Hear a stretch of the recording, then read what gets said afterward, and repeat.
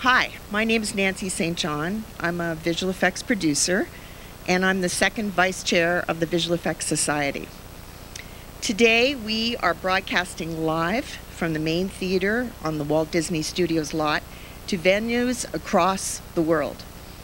Our visual effects sections in Vancouver and Montreal, New York and London have watched the film with us and will be participating in this panel. We are also recording this panel so that our 3,000 visual effects members in 31 different countries can see it on our website. Before I introduce this incredible Maleficent visual effects team, I'd like to thank Disney for providing prints for our visual effects sections to view and for securing this theater in Burbank and the Dolby Theater in New York. I would also like to thank Capilano University in North Vancouver, Canada, Technicolor in Montreal, and the Moving Picture Company in London for providing viewing facilities and hosting the screening today. A quick note for all of our audiences everywhere, for all of you tech-savvy, Twitter-savvy folks, please tweet your questions for our panelists and be sure to include hashtag VES Maleficent. Now, it is my honor to introduce our esteemed panel, Senior Visual Effects Supervisor, Carey Villegas,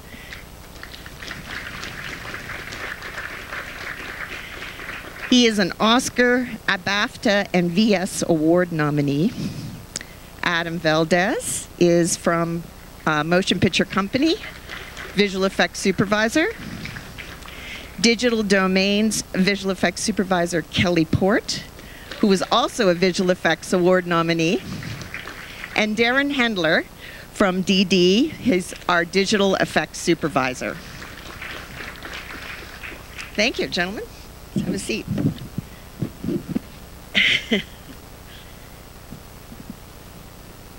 So we have questions. We can take questions from the group here. We'll also be receiving questions from Twitter. When do we know when we have questions from Twitter? Okay. Well, Carey, how would you like to start by sort of explaining to everyone how you decided to divide out the work amongst, you know, DD and Moving Picture Company and your own internal group? Sure, my pleasure. First, I'd like to just thank the VES and Disney for having the screening and for having us here today. That's a special honor. I'd also like to thank, on behalf of our visual effects producer, Barry Helmsley, who is not able to be here with us. He's in London. And I'd like to thank Joe Roth, of course, for producing the film, and the support team here at Disney, led by David Tartaro, our senior visual effects executive in charge of visual effects here at Disney, was amazing. He gave us a tremendous amount of support. So I'd like to thank all of Disney for that. To start off, well, I think we had about 1,500 shots that ended up in the final film. And we always knew that we were going to be sharing a lot of the assets, so we wanted to keep it very limited in terms of how broadly we distributed out the visual effects. So what we did was brought on Moving Picture Company, led by Adam here in London, and also Seth Morey, who unfortunately is able to be here with us as well, on the Vancouver side of MPC. And then we brought in Kelly Port from Digital Domain. Pretty much Digital Domain handled anything related to Maleficent, and that included her wings, any digital doubles of her that we needed for the film, as well as all the pixie, our flower pixie animation and characters there. And then MPC pretty much handled the rest of it, honestly, from Diaval to tons of environments. And Digital Domain, of course, contributed with tons of environment work as well.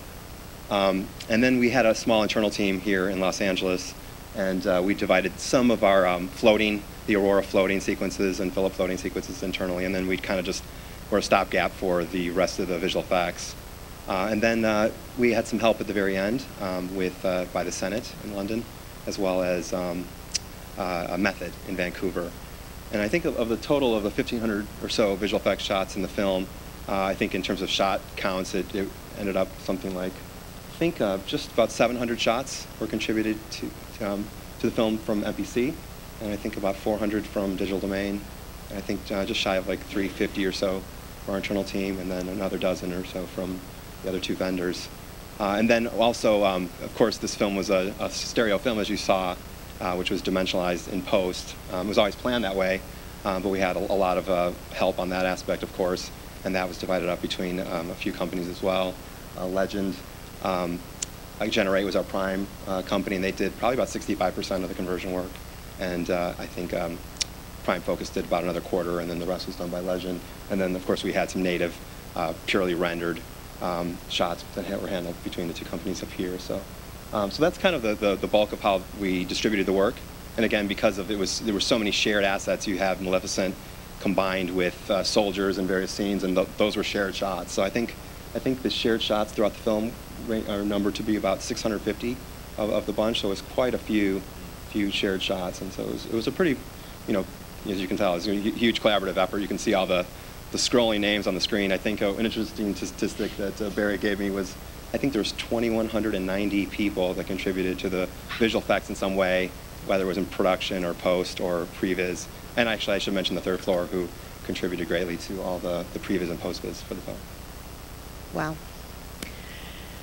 So what was it like working with Angelina Jolie? She was magnificent in this movie. Tell us about your experience working with her and then bringing her wings to life and her whole character. Yeah, I'll let I mean, obviously, since Digital Domain did all that work, I can let Kelly start out, and Darren can jump in as well. Sure. From the beginning, Carey and Robert Stromberg, specifically in regards to the wings needed to be sort of an emotional supporting character for Angelina. So whatever her particular performance was in a scene, they needed to support that with the animation and their behavior, but also had to be somewhat of an independent character themselves. So that was sort of the driving force in terms of the animation. The complexity of technical complexity underlying the build of the wings was pretty complex. They had hundreds of feathers that were individually modeled on each wing, and just the rigging involved was pretty intricate.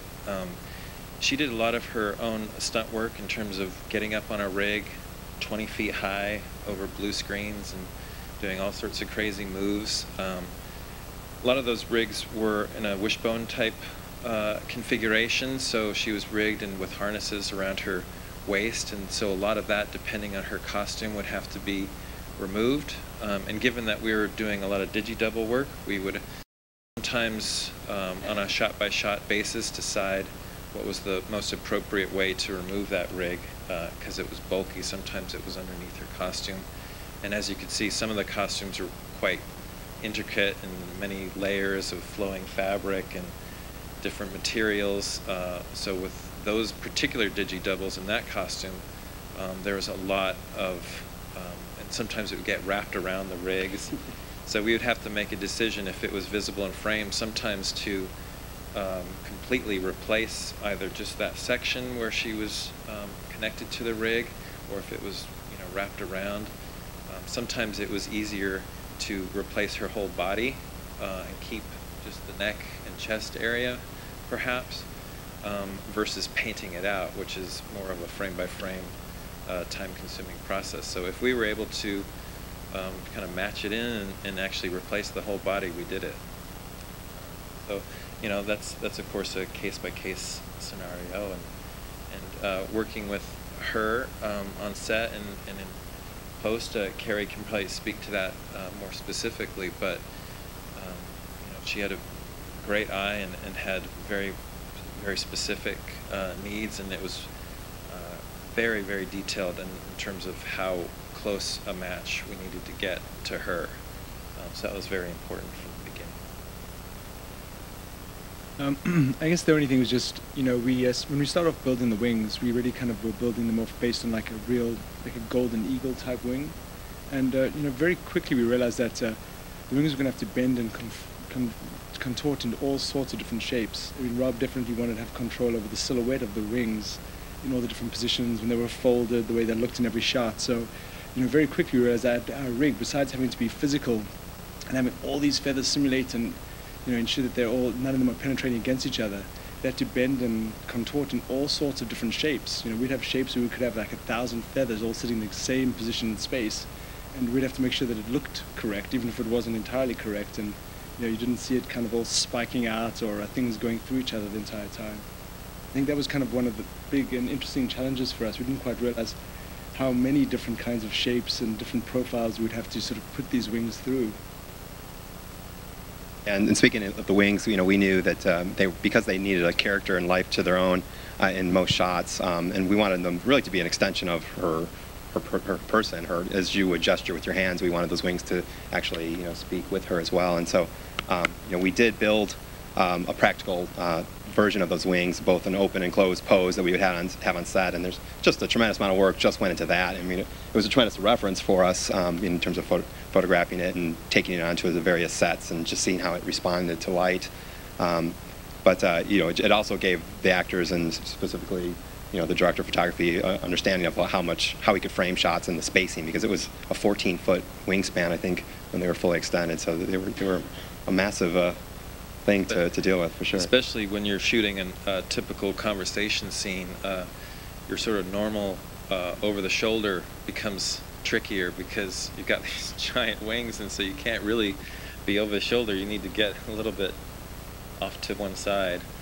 And that was something that, because we didn't always have these practical wings to sort of bring on and frame, you know, we were at a fast pace shooting, so it was something that we needed to constantly kind of remind as the shots were being framed up, just to have an awareness of these imaginary wings that will ultimately be there. Sometimes that wasn't always the case, and so you'd have to kind of, later when we were doing it, sort of skew them to one side or the other. And then you were also dealing with the different ages of Maleficent throughout the film, you know, starting as a young girl, then transforming into the, you know, to the present day Angelina character. So we also had to modify the wings based on the scale of those characters. So that was not just doing wings, you know, once, but it was, you know, doing them for actually three different characters. Let's talk about the environments, because they're just visually stunning. There you were working with a director who's already won an Oscar for production design, Robert Stromberg, too. Can you talk a little bit about how you found the environments, how you developed the look of the environments, some of that kind of... Yeah, absolutely, and I know Adam can speak a lot to this, because, you know, MPC did a huge amount of environment work for us. Unfortunately, you know, again, we did start with, you know, someone with like Robert Stromberg, who is, you know, just such a visionary in terms of, you know, the artwork and things that he puts into any project that he works on.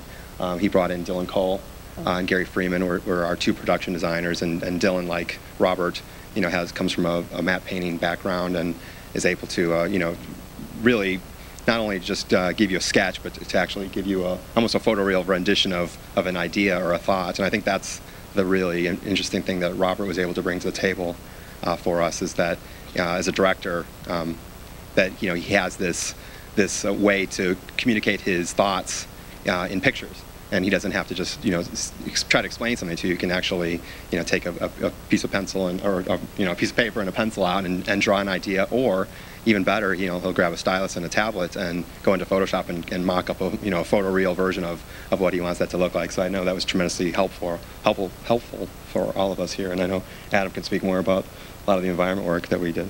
Yeah, I think for MPC, the environments might have been, as a strand through the movie, the biggest challenge, because well, first of all, you can tell looking at the movie that it's got this classic storybook look to it. And I remember walking into the production design rooms in the first weeks leading up to the shoot and just seeing walls of this amazing artwork, and you thought, oh my God, it's going to be crazy what we're going to make, you know. It's so like some hybrid between you know, this illustrative painterly concepts, and there was all these style guides for kinds of trees and different things, and then being a big green screen movie with, you know, maybe not everybody knows, but this is mostly an interior stage set movie, and so the big challenge was how to make an outdoor movie out of this photography. And there's this very classic Hollywood hard light a lot of the times on our characters, which, you know, kind of gives her this iconic thing that you're seeing in the posters all around the world right now, you know, this look of her.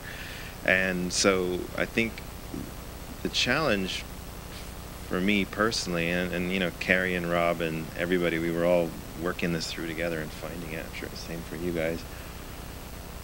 Was how to bring together all this stuff. You've got this kind of iconic photography and this graphic style, and you want it to look sort of storybook, but Rob really enjoys, you know, lots of detail. So it was never going to be a graphic novel movie. And I think it was just literally scene by scene finding that sweet spot. Like, how are we going to make this one work? How are we going to do this one? And I remember one of the biggest things halfway through the production was this is very much a story of two worlds, the fairy world and the human world. And how do you know where you are? How's the geography clear? And so that was, to be honest, really challenging to figure this all out, you know. But I think in the end, it's funny, today is the first time I've seen it for a while. And in the end, you know, I think the way it flows and the sort of magical quality of it and the beauty of it really works. And, you know, so I guess it's just sometimes, and I'm sure everybody in the visual effects community knows this, but this is definitely one of those cases for us where we helped find this movie along the way. And, you know, it was everybody sort of being on the same team and sort of just working through it patiently and getting through it that brought it together. And technically, I mean, it's a kitchen sink, everything in the kitchen sink approach, because we did some exterior shooting, but not a lot. We had a lot of green screen set work that was extended, and then at MPC we broke the movie down at the beginning and built a fairly substantial 3D foliage library of plants and trees and components we could use. And then we did a big foliage shoot, like an element shoot later as well. So we had a kind of a catalog of things we could throw at it. We actually, ironically, didn't go shoot a lot of additional plates. I mean, it was really a lot of like CG matte paintings, 2.5D projected environments, like a lot of that, the environments where we're flying through things. You know, you have CG mountains with photography projected, and really just, again, throwing everything we could at all the different things as they came up, you know, and going with the evolution of the feel of it. Yeah, so having that tight loop with the Carey and the director, and the great thing was, you know, Carey and Dave Chartero at Disney, and Rob, I mean, these are all people who knew each other pretty well already, and so for those of us who were the new relationships, it was fun to kind of be invited into the family. Here are bickering. That's weird. We squabble over it. Yeah. Going next. We have a Twitter question. Ooh. Yes. From Vancouver, how did you shoot the floating trance shots of Aurora and Prince Philip? They're reminiscent of Millier's Ophelia. Yeah, it's interesting. Actually, there was a photograph that Robert brought, and had this, you know, just a nice pose of a woman with this long flowing hair, with her arch back, and it was just a still, and he wanted to basically put that still into motion. The thought was always to have an underwater sense, you know, it's undulating, kind of really slow motion feel to it. And so, you know, I've done various things of this type in the past, and it led me to, unfortunately, because we were, you know, constrained by our budget, to not do everything as a full CG approach. And I was also concerned with the level of detail that we needed to have on the closeness of Aurora's face, that it wouldn't hold up. So decided to shoot it practically, and the way we did this is ended up building a body pan, essentially a body piece for Elle, fanning to, basically it was a mold around the lower part of her body from her hips through to her middle lower back. And that was attached to a 6-axis motion base, and on top of beneath that motion base was a rotator, so that you had a 6-axis motion base with a rotation as well component to it, and then underneath that was a Ritter fan, which would basically blow air up at her. And so by the time you stacked all these things one on top of the other, it was literally 20 feet, 25 feet in the air. And Elle had her 14th birthday on the set of the show, so she is still a minor, so we have very limited time every time you bring her out onto set. And so we had this big scaffolding device that you'd have to climb up, and the costumers would basically lay her in this device, strap her in, and then have to dress her in place. And the first few times that we did that, it literally took almost an hour to dress her and then you remove the scaffolding, and here poor Elle is suspended, 25 feet in the air. And then we go and spin this motion base around like crazy, literally, because in order to get the slow motion effect, I ended up shooting up to 600 frames per second. So everything, any motion that we needed to do had to be 25 times faster than that, because we were slowing the camera down that fast, or that much. So basically, if you're moving her, a certain amount of angle, rotation, that rotation had to happen very quickly, and it would, basically spin her around very quickly. And we would do that, and of course, we get about 10 minutes to shoot her, and then we have to pull her down and start the whole process over. So we spent a good 2 to 3 weeks photographing that with Elle. So she was a real trooper to hang in there with us. And she was so high up in the air that we would have to put sunglasses on her because the lights were so bright while she was waiting. So it was tricky, but in the end of the day, I think it all worked out. Torturing teenagers for film. Do we have another Twitter, or do we have a question from the audience here? Gray Marshall? Gray Marshall has a question. Okay. Oh, hey. Carey, this will come no surprise coming from me. Beautiful job, guys, by the way. Absolutely magnificent. Along with everything else, is there anything you can say about the color pipeline, considering the distribution to many shops or anything? Is there anything particular in this case that you ran into or utilized as far as color correction and color maintenance throughout the various different houses and the marrying between? Yeah, that's a good question. I mean, unlike Alice in Wonderland, which is very similar for me in my last big film like this, we needed this really high resolution camera, so we went for the Dalsa camera, Evolution camera, which never had been used before, so it was a prototype camera. So there was no color pipeline for that, and we were intermixing that with Genesis material. So for that, it was pretty complex. But for this, Dean Semler was our director of photography, and Dean is one of the pioneers of digital cinematography, having used the Panavision Genesis system. He's actually the first one to use that on a feature film in Hollywood. So he was open for sure to digital photography, and so we knew with all the visual effects in this film that there was no question we were going to shoot it digitally. But then the only question was what camera we were going to use, and we opted for the Arri Alexa camera here. So being that everything was shot with that camera, with the exception of the high-speed stuff, which was a Phantom camera, the color pipeline was pretty straightforward. It's all, which is great nowadays because everything's standardized, especially for a camera of that nature, in terms of how you linearize that material and go from log C back to, a quote-unquote video look to that. So pretty much we used just standard algorithms that were, based in Nuke, or even, ones that Arri gives you to linearize everything. And so everything was basically, I did a first pass grade on everything, just using offsets, basically printer adjustments, not wanting to stretch things too far.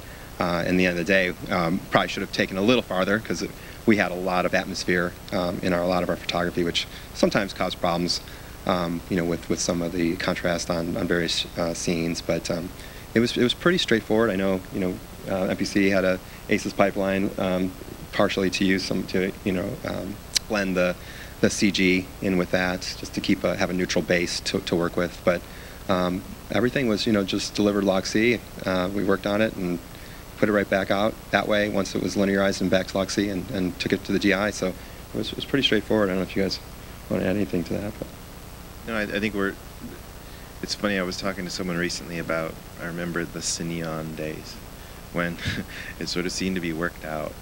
And there was kind of one standard that everybody was sort of adhering to. And we're sort of in this chapter now, I think, of every movie. You just wait and see what the combination of DI and DP and visual effects and studio sometimes wants to do.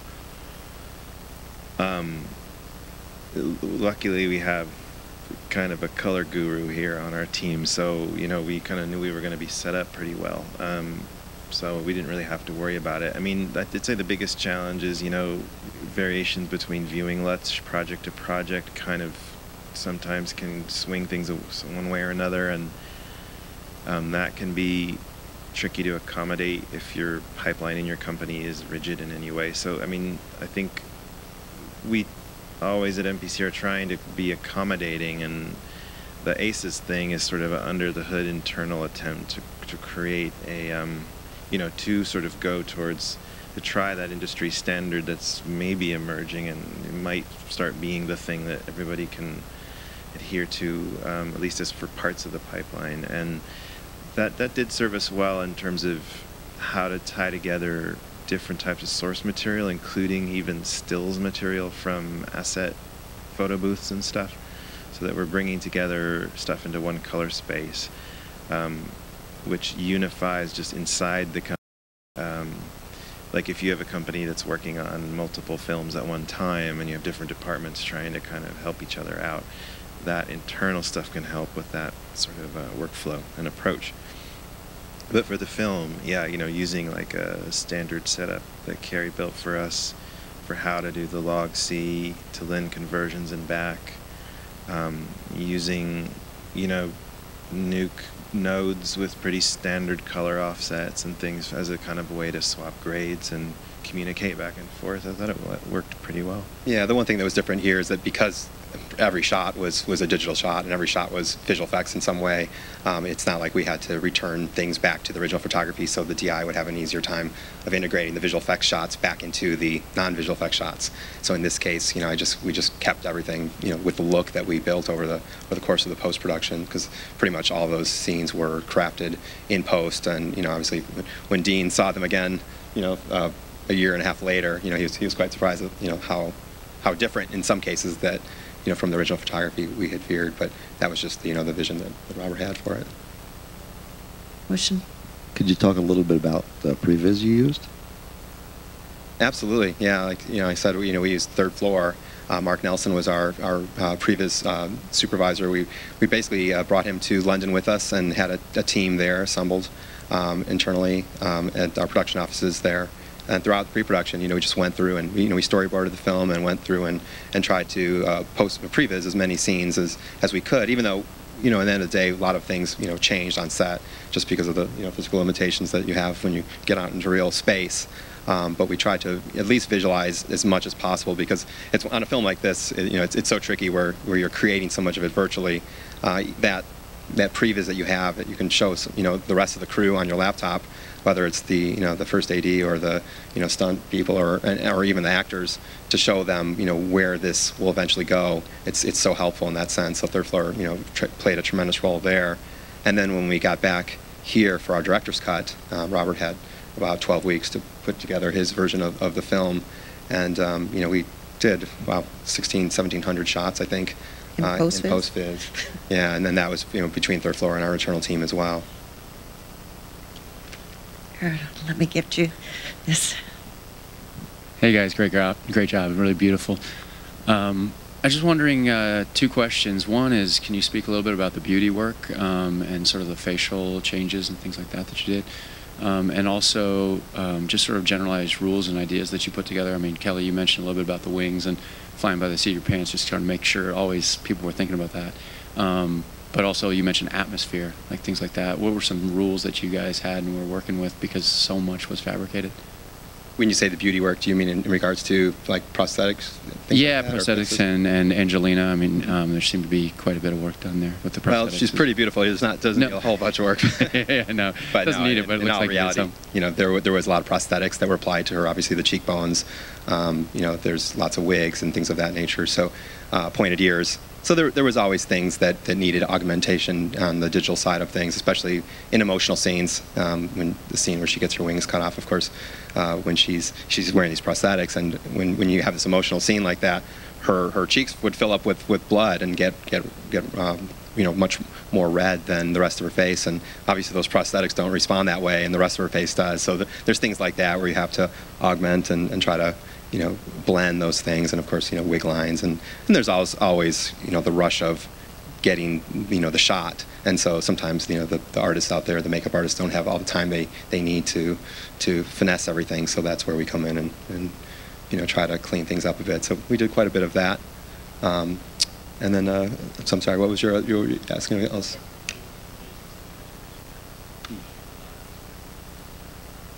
Yeah, definitely. We all can, you know, talk about our atmosphere woes here. You know, that's one of the things. So because we had so many blue screens in the film, you know, Robert loves atmosphere, and I do too as well. But on a film where you have blue screen, you know, you have to kind of play it down, and unfortunately, sometimes it got a little carried away for us.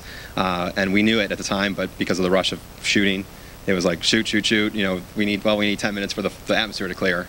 and a lot of times we didn't have that time. So there's some pretty foggy scenes that we had to try to work with. There was one exterior where there was a blue screen, right? But you couldn't see it, right? But it was there. That's exactly. perfect. So. Another Twitter question? Yeah, a couple of them. First question is, can you address the choice to post-convert to stereo instead of shooting it native? And another one. Yeah, these are all the same scenarios everyone goes through when you're going to do a stereo film at the beginning, going through the scenarios of whether it's most cost effective to actually do it in post or to shoot it that way.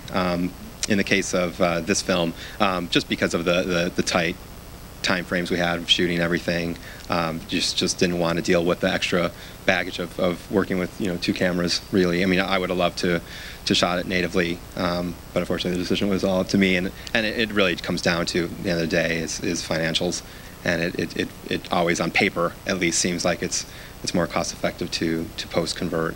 In this case, because we knew we were doing that, like a scene, for instance, the scene in the crop field where Maleficent meets Dieval for the first time underneath the net. You can see all of those reeds and all those things in that scene. If we were to try to, because we were dealing with so many organic materials in this film, if you were trying to post convert that, it would have been an absolute nightmare and almost impossible to keep it clean. Although we did have to do quite a few scenes like that. But in this case, this is that element shoot that Adam was referring to. We pretty much went out and we brought in every conceivable type of tree and plant and grass and flower, and we ended up just shooting layer after layer after layer of these on a blue screen stage, and those things were then layered in the comps. So then when we delivered those finished composites to our dimensionalization houses, they already had these things broken out in separate layers. So now it was dimensionalizing each component as opposed to trying to break them all apart. Same thing for the end battle with the dragon.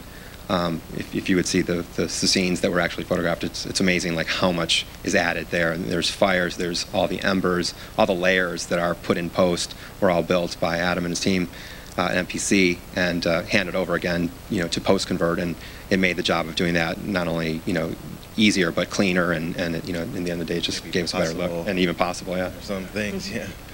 I think the studios that are doing conversion now have a lot more sophistication with their tools and are advancing in ways to dimensionalize, and there's still a lot of brute force involved, but it also, I think it can look really great, but it does need additional layers and an approach to shooting it that takes that into account in order for it to look really good at the end.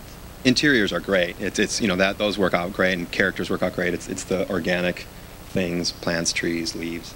And I think, we might talk about this coming up, but when you're converting, like for us, it means every compositor is building the script in anticipation of that delivery, so that process is clean at the end.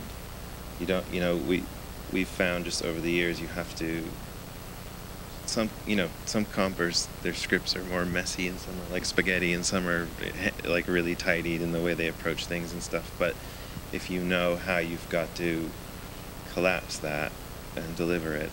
This is probably one of the films, one of the biggest sharing movies I ever worked on, and we were talking before this about how we had DD LA, DD Vancouver, MPC London, and MPC Vancouver, and we think there are probably some sequences or shots where all four companies worked on them together.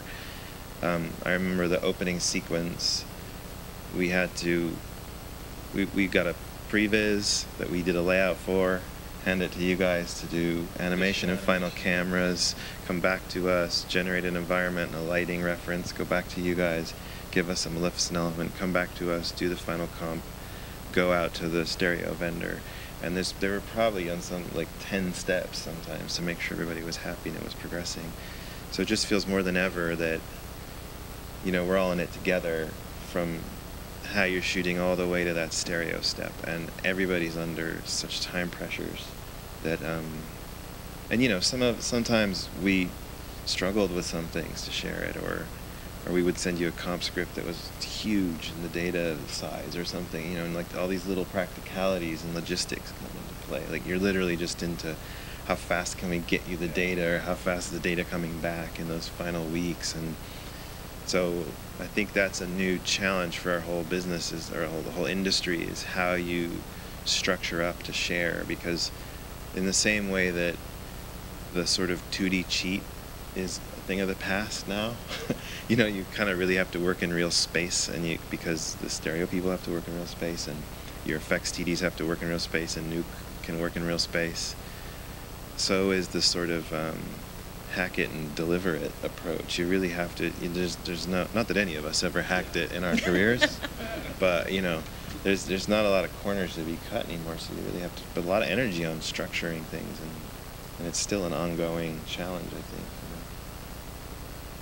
So, question, fantastic work. Love the fairies. Is there anything cool you can share about them? I think Darren. Sure, yeah. So in the beginning of the movie, Carey and Rob kind of approached us, and we originally started talking about the 3 flower pixies, who were, you know, Disney characters, but they were going to be played by real actors. And so it was just really important, and you know, Carey has stressed over and over and over again how important it was that we make sure that we bring all the subtlety of the actors' performances. You know, we basically bring out all of the nuances of these 3 amazing actors to those characters. And so to that end, you know, our entire approach for those 3 flower pixies was kind of built around, based around building the real actors. And that was the first step in the process. You know, we scanned the actors through the highest resolution scanning we could do. And we actually built 3 CG versions of the actors that were indistinguishable from the live action actors. And then we could go back to Carey and Rob and show them, like, hey, look, we've matched those actors, you know, and all of their different facial expressions and everything. We built them, even though we were never going to see those actors in the movie. And then from there, we really set about almost like digital prosthetics, you know, transforming those CG versions of the actors into the characters. And you know, that way really making sure that we could have maintained, you know, the likeness and the look of the actors in those characters. I don't know if there's anything else you want to add to that. Or.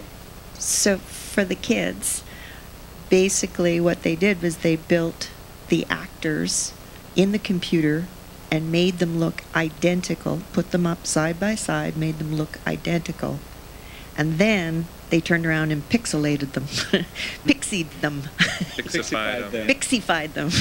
Which is you know, I have to say, it was a daunting sort of task to do, because this is essentially doing one of the hardest things to do, but it's never actually seen on screen.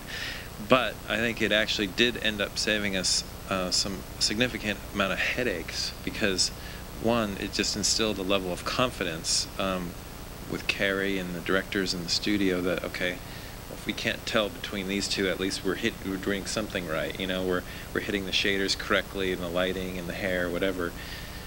Paying extreme attention specifically to the areas of the face that tell lots of character and emotion, the eyes, the mouth, especially paying a lot of attention to fine detail, displacement and wrinkles, things like that. And then, you know, the pixies are stylized to a degree, for sure. They're about the third the size of the human size, and heads are slightly bigger, their eyes are slightly bigger, their nose is a little bit smaller, and those are generally, to speak to your question, Richard, sort of stylistic rules that we were following in designing the pixies initially, and finding that balance between the essence of what those characters were in their live action forms was critical, because they are in fact seen in both forms, which is sort of a rare situation. We see them both in live action and pixie form, so you had to have that and find that essence of Imelda Staunton and Juno Temple and Leslie Manville. They had to, what is it about them that, and we went quite a few rounds and just finding that balance, and that was critical. And then from an animator's perspective, they worked on, especially at the beginning, with those actors as base models and matching the dialogue, and then sometimes there'd be a line change and that we'd have to change, but that was very much focused on the actor head, and then that was transposed or translated into the pixie form, and we had to get moving, you know, on a lot of this stuff early on, and I think even before the pixies were finally a design had been finalized. So this is where that decision kind of came into play in going with the heads, is that we were able to continue with animation and move forward even with the pixies not yet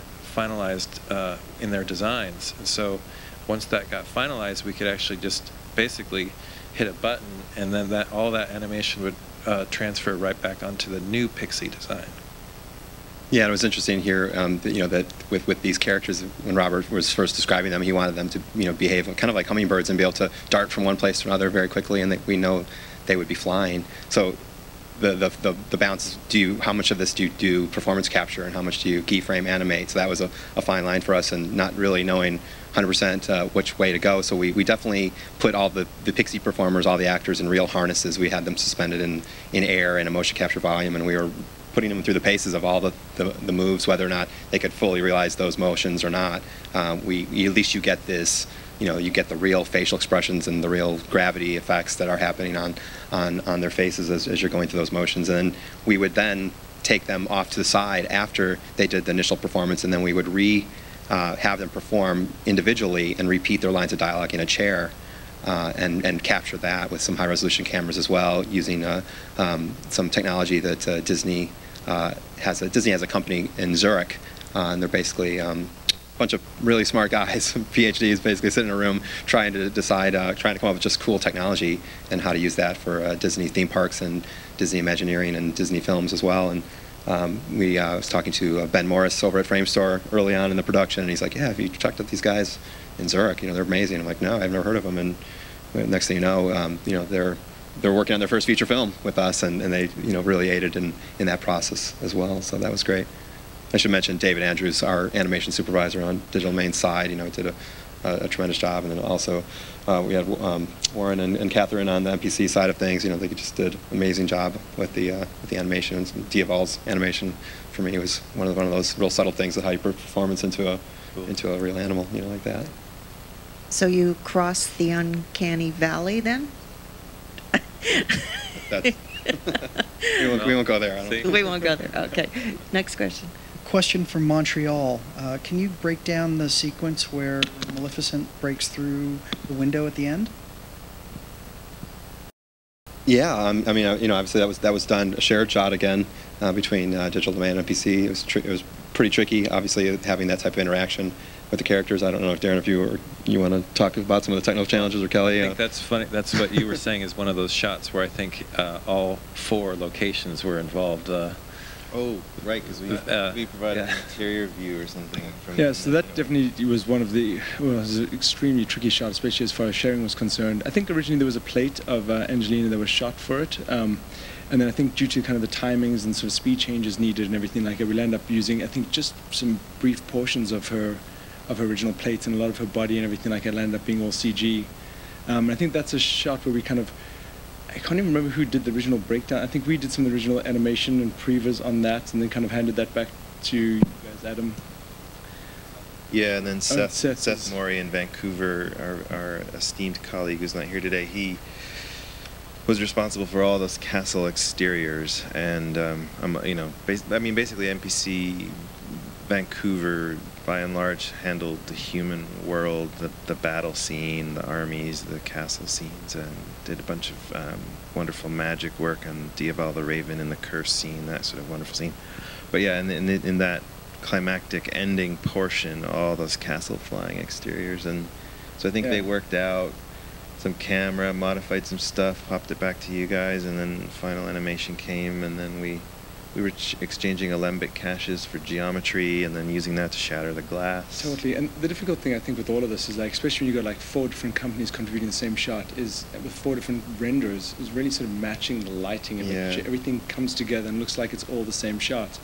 And I think for a shot like that, I think Seth and MPC Vancouver really set kind of the tone and lighting, and then we kind of used a lot of what they'd given us in some very rough HDRs to kind of then match in Maleficent and render Maleficent with her body and everything.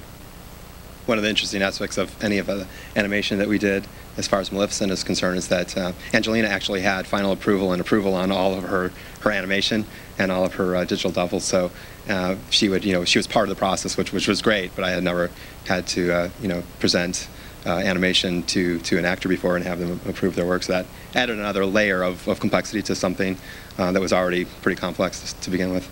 And I think, unfortunately, actors also are the best, have the best understanding of their own bodies and their own look, or believe they do. So it throws a whole new aspect into it. I was just real curious, how many practical shots or elements that you had in the movie versus CG? Wow, that's a really, that's a tough question to answer. I don't think we can actually, quantify that in any easy way.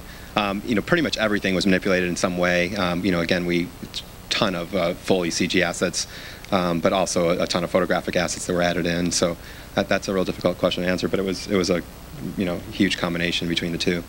I mean, I guess you could say we shot outside for the battle scene. There was an exterior cottage set around the Pixie's cottage where Aurora grows up.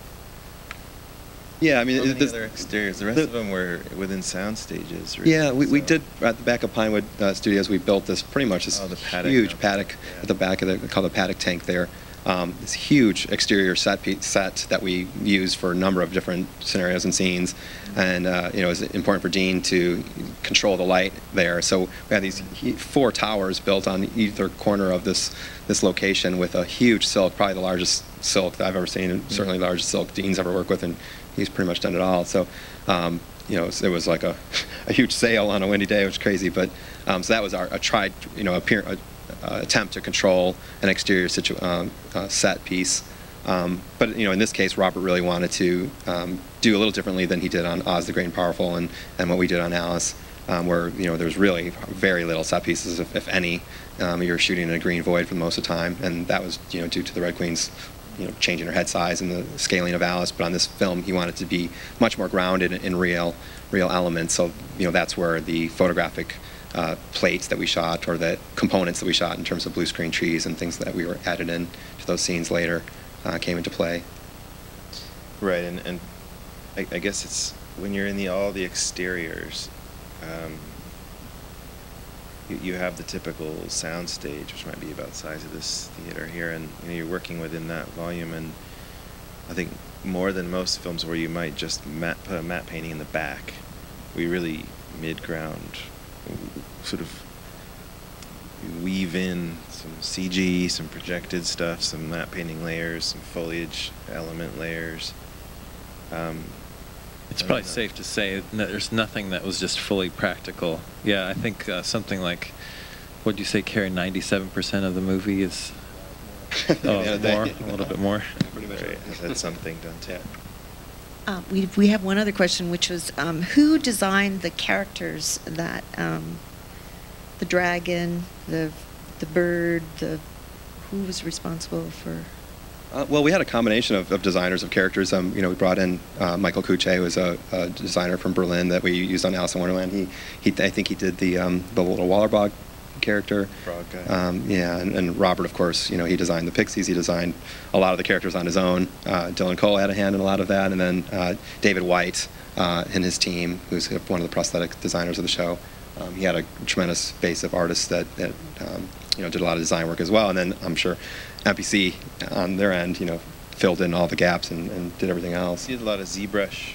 I think most of the designs came to us with a pretty solid idea, right? And then some concepts artists these days will use ZBrush or something similar themselves to create an initial base sculpt and then maybe illustrate on top. So often we'd get those.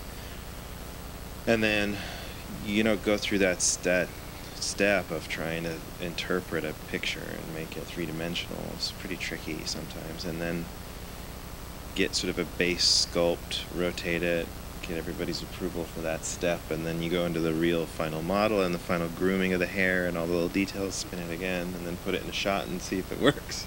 And sometimes do additional adjustments. I mean, I've been asked about the dragon a few times. It's interesting because people really like it, which is cool. And I remember a conversation with Robert at the beginning. We were going, how can we do something new? There's like 5 billion dragons out there, and what could you do? But I mean, the guiding principle, because he was Dieval the Raven become a dragon, it's the Dieval signatures of the pointy beak and the black feathers and things that we used. So, you know, so you have him as a horse, which was largely almost 100% practical, wasn't it? Almost all practical, and then the wolf and the raven and the man and the dragon, one character. And so the raven, actually, that was an interesting one. We just cast a real raven that was selected by Robert, and we just photographed it a lot and built an exact model of him. So we didn't design him as much as find a movie star raven out there. Anyone else have any final questions?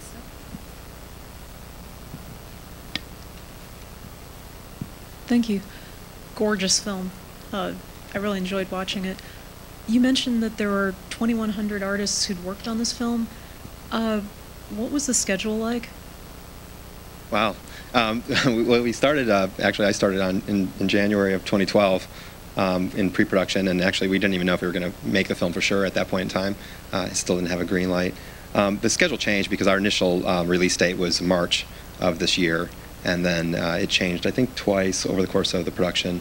And then, you know, just things evolved, the stories changed. You know, we decided to, some things didn't you know, weren't as understandable as we thought, so we needed to go back in and modify those scenes, and so we went into reshoots. And so I think, wow, I'm not even sure about it, where the official schedule ended. Probably, I mean, it's safe to say probably 2 years. Yeah. Yeah.